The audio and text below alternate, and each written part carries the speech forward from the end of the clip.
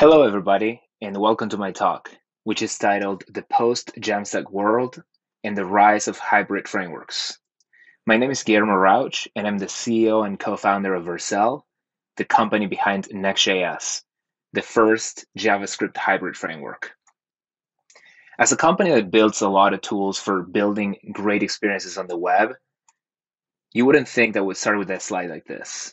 But I'd like to say that we have a lot of work ahead of us because the web is in jeopardy. When we look at the median web experience on the web and some of the most popular websites in the world, we still have a lot to do when balancing the ability the web gives us to publish really fast with delivering great web experiences with great performance at scale. So take a look at this example from not too long ago. This developer was just taking a look at what a website with GDPR infringing scripts was doing in terms of performance. First meaningful paint, meaning the first time you got to see the thing that you were interested in on your website, 14 seconds. Guess what? You remove all the additional stuff on the page and you go to a meaningful paint of 2.9 seconds. So you go from 45 seconds to 3 seconds and from 500 requests to just a few requests by just removing all the extra scripts you had on the mobile experience. If we look at the performance of the web over recent years, taken from the Chrome UX report, you'll see that things have gotten better, but not to the extent that we'd love to see. If you look at just from that tweet 2018 to today, things have only just so slightly gotten better. Improving, but I think we have to do much, much, much better. And also, when we talk about the web, I think it's super important we all get on the same page, no pun intended, about what is the web and what kind of web are we building for. So I like to start by saying that the web that I want to build for is global. If you look at the page load times by country, you're going to see that there's some surprises there. When you look at the data collected from India in particular, you'll see that it's almost twice as slow as what you see from Korea, for example. But on the other hand, India is one of the fastest growing countries on the web and one of the fastest sources of unicorn internet creation. Number two, the web is mobile. So that example that we just looked at was a mobile example. And I think this is really important because, again, when we talk about what is the web and a framework for understanding it, I like to talk about this. What is the average device that we can look at for the web? So the Xiaomi Redmi 9, as Josh talks about here, is the most common budget smartphone in this country, India. And what he went ahead and did, which I found really interesting, was he compared the performance of an iPhone and a Xiaomi Redmi 9, Redmi 8 that he got, so that you could start to see side by side what it's like to experience the internet in India and to experience it in perhaps the US. You're going to see that to start off, single page applications have quite a different performance profile in terms of like looking at spinners for a long time. And he mentions in that tweet thread, which I found really enlightening, that things get problematic when you visit news sites because of all the tracking snippets and such. He says these sites take forever. And he said, Twitter, which is already quite optimized, was quite much slower on a Redmi phone. But if you look at what you're about to look at, I think it's going to be more insightful and you're going to get a new appreciation for what it's like to build for the web at large. So noticed he tapped on the two links again at the same time, but it just responded. So again, like he taps at the same time, the iPhone's already loaded, and as I'm talking, this mean device for the world, so the average device of the world, I don't know, to like 10 seconds or so. One of the things that he points out is that ad-heavy websites were not performing really well. We're going to get into that later.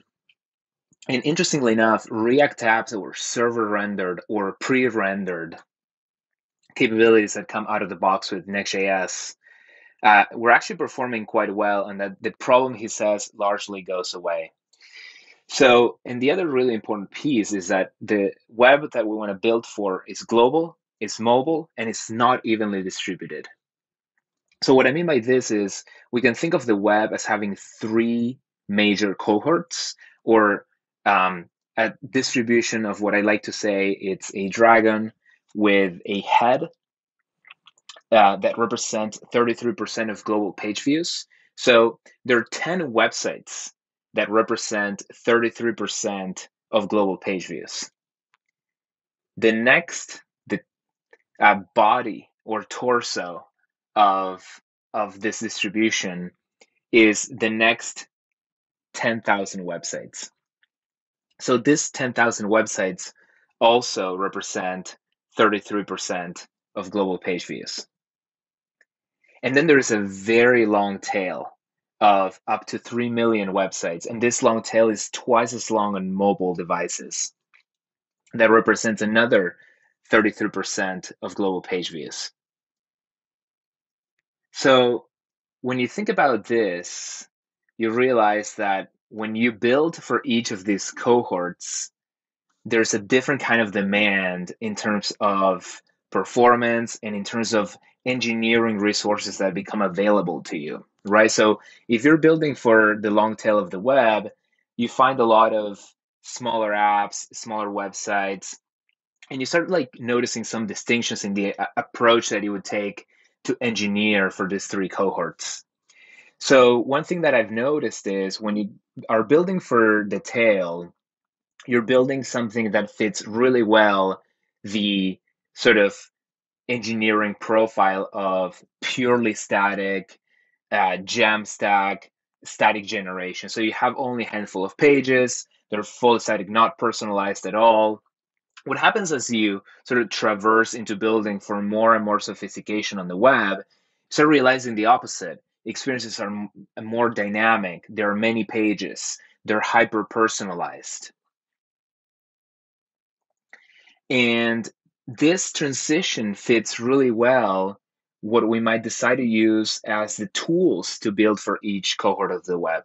So when we think about building for a web that's global, that's mobile, and for what cohort of traffic and size of website we're building for, we make better decisions for what kind of tools to use. So when the site is large, the more likely it is that performance matters a lot. So to Josh's point earlier, a site that is pre-rendered with Next.js will do better when performance matters a lot, for example.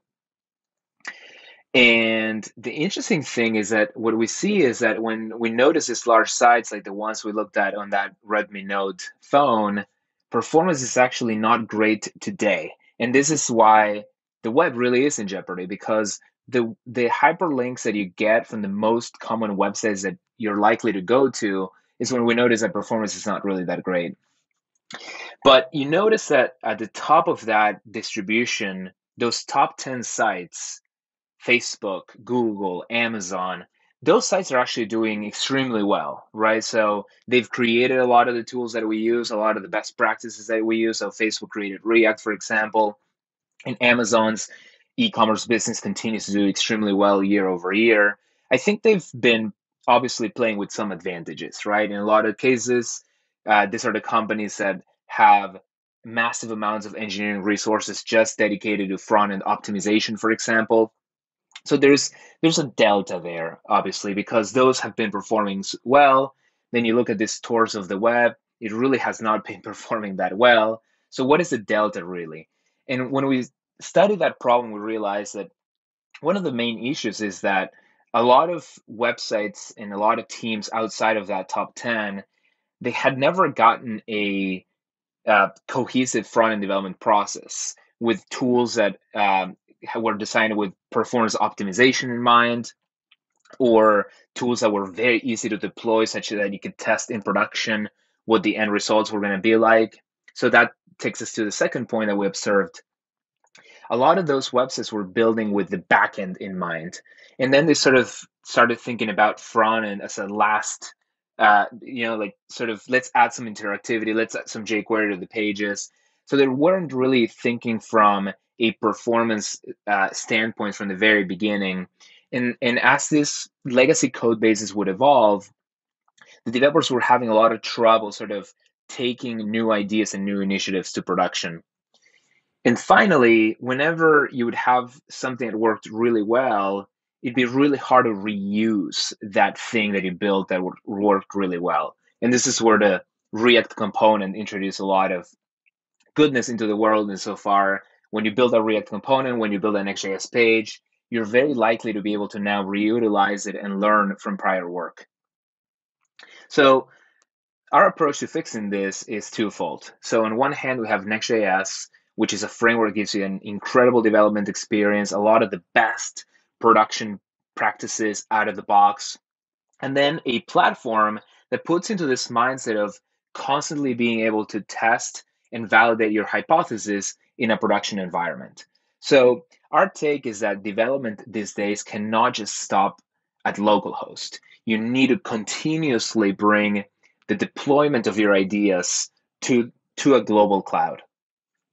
And one of the things that we notice also looking at the data is that the cohorts where Next.js, our framework, is growing the fastest happens to be in the head and torso of the web. So Next.js is a framework that's been able to power very little things like my own blog, rauchg.com, but also scales up really well to power a lot of the largest websites in the world. So it already powers more than 11 of the 100. This data is slightly behind our latest figures, 75 out of the Alexa top 1,000, and also a growing cohort of the Alexa top 10,000.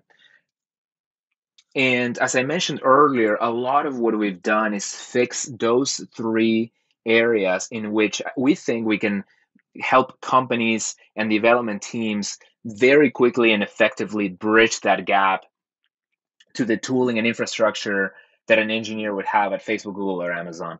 For us, it all starts with this mantra of develop, preview, ship. So we intend to give you a framework that, as I said earlier, you make an investment into, and it's almost like a stock that continues to pay dividends as you make that investment over time. And we think it all starts with the innovation of React, where you invest in a component, and then that component is reused across multiple Next.js apps, multiple Next.js pages, and it just keeps getting better and better. And when you make an improvement to it, kind of like the Tesla approach to cars that teach the self-driving engine how to get better by getting data points out of the world. Every time you improve a component, the whole company learns from it. As I said, it's also very important to validate hypotheses with your team in production with the right infrastructure that simulates production infrastructure as soon as you can. So this is where the Vercel side of things comes from. When you push to Git, we give you a preview URL. In this case, it looks like shop git new checkout.vercel.app. Sarah pushed, she got a PR, she got that URL, and then she's able to share it with the rest of her teams, the design team, the marketing team, the product team, the accessibility team. Everybody can really comment on how this new experience is being created or improved evolves over time. And then we think that performance at the edge, performance in the global CDN in 2021, it really is table stakes. The expectation is, as I said earlier, the web that we're building for is global and is fast in North America and is fast in India. So what we do is we take your front end, we take your pages, we take your assets, and we automatically terraform the world as you push. And we guarantee extraordinary performance. We make caching automatic so developers don't have to worry about the hardest problem in computer science, which is cache invalidation. And everything is just fast out of the box. And the infrastructure that's underlying this continuously improved. So I think it's important to reflect on the fact that front-end development in 2021 is not just an NPM package. It's an NPM package, and it's your ability to wrangle automatically global cloud infrastructure that ascertains that your performance is extraordinary out of the box. And I think we're getting into this point, okay, like I shipped, develop preview shipped, what's next? What am I supposed to do next? And I think this is really interesting because we really need to make sure that you get into a feedback loop that allows you to continuously improve and validate hypotheses over time. And this is what we're headed towards next with our new step of iteration. And one of the key ideas of iteration, one of the key principles that informs the design of our framework and platform is this idea that you have to focus on reality to improve. And the focus on reality, we think, is a very important condiment of what we call this post-Jamstack world. And the reason for it is that a lot of the attention and intrigue that went into pure static solutions or static generation and a lot of those techniques was that what we believe to be an oversimplified model of reality. And the idea of this oversimplified model of reality was that in order to be fast and in order to give a great experience to everybody in the world that's running businesses or sites that are attracting lots and lots of traffic, the idea was going to be, okay, if you're able to create HTML at build time, meaning you pre-generate every page and you then put it into a CDN, then the only other variable that you have to worry about is how much JS your own framework or your developers add to the page. So as long as I do static generation, as long as I make sure that I'm not using moment.js and I'm using datefence.js, I must be good, okay? In reality, we find something that completely defeats that oversimplified model. So first of all, CDNs are, as I mentioned earlier, table stakes. Absolutely great. The vast majority of website networks these days support them. Vercel itself has done a lot to automate the CDN so that you don't have to worry about it. It's just, again, it's there. But we think that performance starts with a deep, deep, deep list of concerns, not least of which is something as basic as CSS, for example.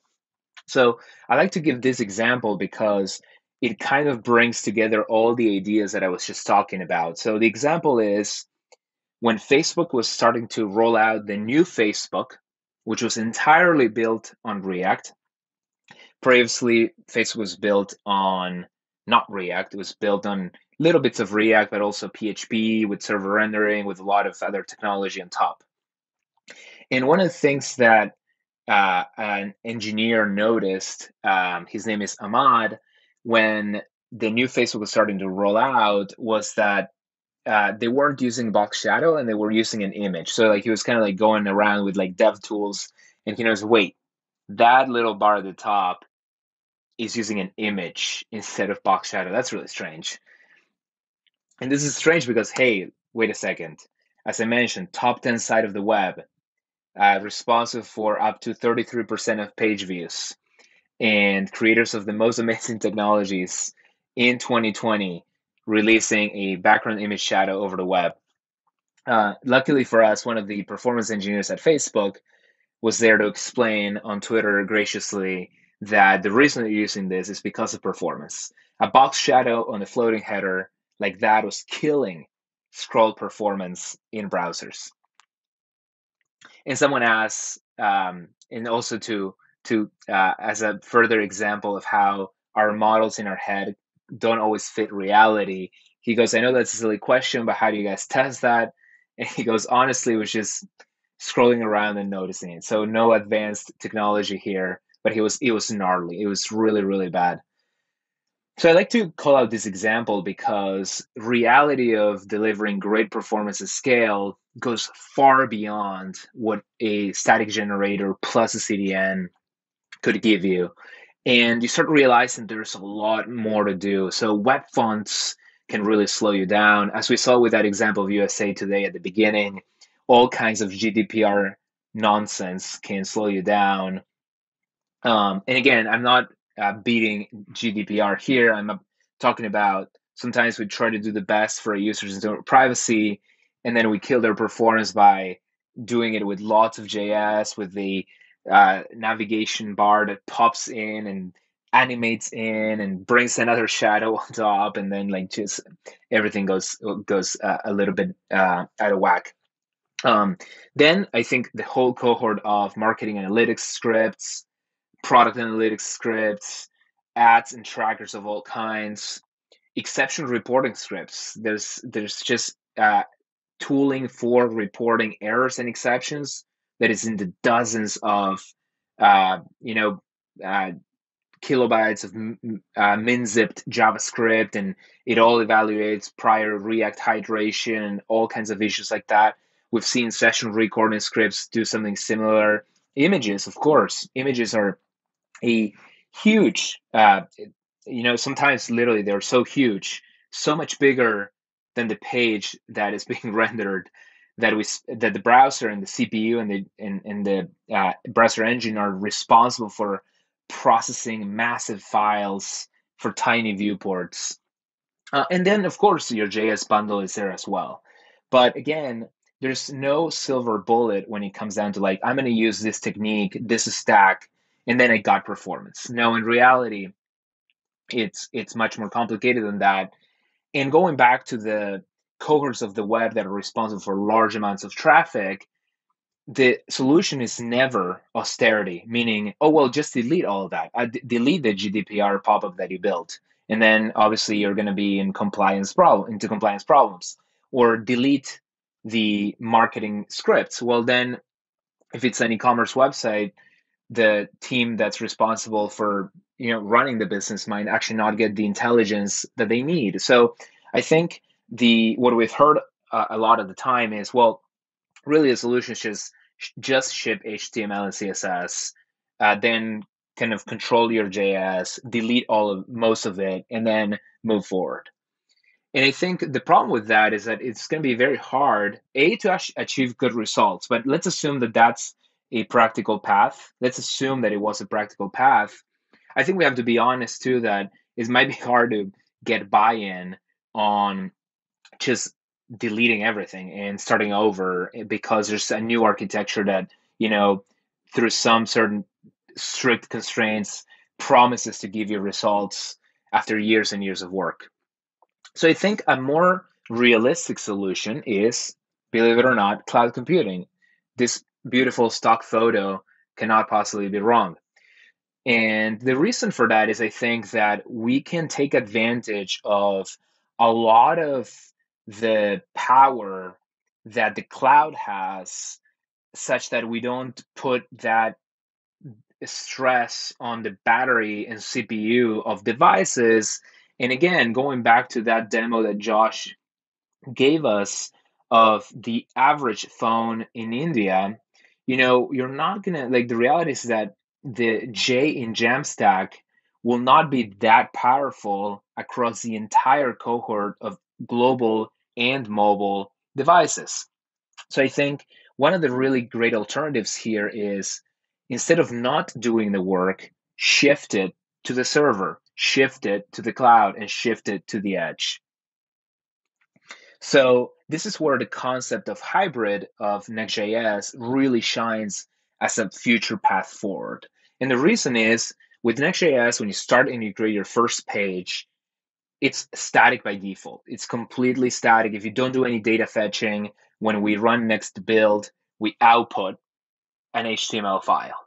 And when you push it over cell, for example, because we know that that's an HTML file that was built at build time, we don't need any special caching headers or anything from your server. We can automatically push it to the global edge, which is going to be incredibly fast. Again, it's going to be only the tiny bit top part of the iceberg, but it's really nice to have. So what do I do with the rest of the iceberg? I can start turning that more into, for example, as I need, into server rendered pages with Next.js.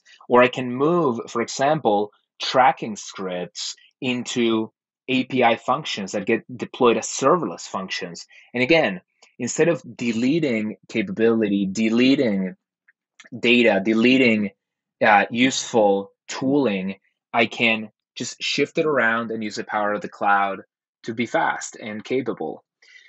So the solution forward is frameworks that are not rejecting the idea of static optimization or static generation. They're embracing it and they're moving it forward. So Next.js, Nuxt, and SvelteKit are just a few of the frameworks that are taking this approach of saying, ultimately, we have to be realistic. We have to give the developers the tools, and they should be able to use them all, not just be limited to a set of constraint tooling. And again, the CDN is not enough. You have to measure continuously in order to stay performant. So one of the things that we've done here is we've introduced a new approach to analytics. So this is not quite like Google Analytics. Google Analytics just tells you, what pages are popular, and that's okay. That should continue to exist, and that's great. And this is also not quite Lighthouse, because Lighthouse runs only when you remember it. Like you have to remember, oh, like I'm going to run it now. Or another issue that we frequently see with Lighthouse, even if it's automated in some fashion, is that Lighthouse is 100% artificial, right? The default settings are Moto 3G. And yeah, that's a great target device, but it's still kind of, arbitrary in some ways. Maybe you don't have that many Motorola's devices across your own traffic in 3G networks. So what this analytics layer does is it takes the information from your device, and this again gets automatically configured when you deploy to Vercel and you enable it with one click. It's also enabled, by the way, for non-Vercel hosted websites, so anyone can use it. It's actually also available for frameworks like Nuxt, if you configure it. And one of the great things about this, again, is that it's retrieving the real data points from your devices. So again, going to our point about focusing on reality and the fact that this iceberg gets pretty complicated in terms of what could be slowing down your perf, we think that this mechanism of when I sit down to develop, I get the ability to preview really easily, I can ship really easily, and then to iterate, I get the data from the real world, and then that informs my next item of development. So as you can see here on the right-hand side of the screen, we tell you, well, pages/blog has this score, which is Lighthouse-like. We actually compute a similar equation as Lighthouse, but from the realistic data points of your traffic, and say, you know what, that's a 100 score, or that's a 50 score. You should probably take a look at working more on that. It's available for other frameworks as well, so it's not just exclusive to Next.js, and nor do I believe that Next.js could possibly be the only solution to making a faster web. And I think that if we're going to move the web forward, because it's in jeopardy, we're going to have to go at it with a lot of different tools and with a lot of different options. And what's nice, though, is I truly believe that these tools will have to be realistic, and they'll have to focus on reality to let you improve. You're not going to get to where you want to be by just saying, oh, there's a new language. Maybe because it uses WebAssembly, it's going to solve all my perf problems. So does that mean that Jamstack is all bad? As I said, absolutely not. And things like caching are great, especially if they're automated, right? So I want to stress that when you use Next.js, if you don't do any data fetching, we automatically statically optimize. When you do static data fetching with get static props, we also do static generation and we automatically optimize by caching all your pages at the edge. And then when you use server rendering, you still have the ability to send the cache control header to manage. So CDNs and caching are absolutely phenomenal tools. And I encourage everyone to make sure that you have them. And if you don't have them, check out our service because it's the easiest way to do so. Whenever possible, however, I think it's really important to not let the idea of I just need to be static to get performant, or conversely, that static equals performance, because that's not the case. I think the easiest way to put this all, which was quite theoretical, and sure, I think it's awesome to be exposed to the data that's driving a lot of our decisions. So that's why I gave this talk. But to actually put a lot of these principles into practice, just help yourself to nextjs.org/learn. It walks you through all the capabilities in Next, from static to dynamic, image optimization, and it'll give you the tools for and workflows for how you tackle the entirety of that iceberg of complexity. So, as a parting word, we have a generous free tier on top of which you can deploy any Jamstack or hybrid framework on Vercel. And we welcome your deployments of websites and web applications. Let us know how your experience goes. And don't forget to measure your results. So take advantage of Vercel Analytics, and then you'll actually get to see if your hypotheses are correlating with what users experience all over the web. Thank you so much for tuning in, and let me know if all your comments and questions on Twitter. My handle is RauchG, RAUCHG.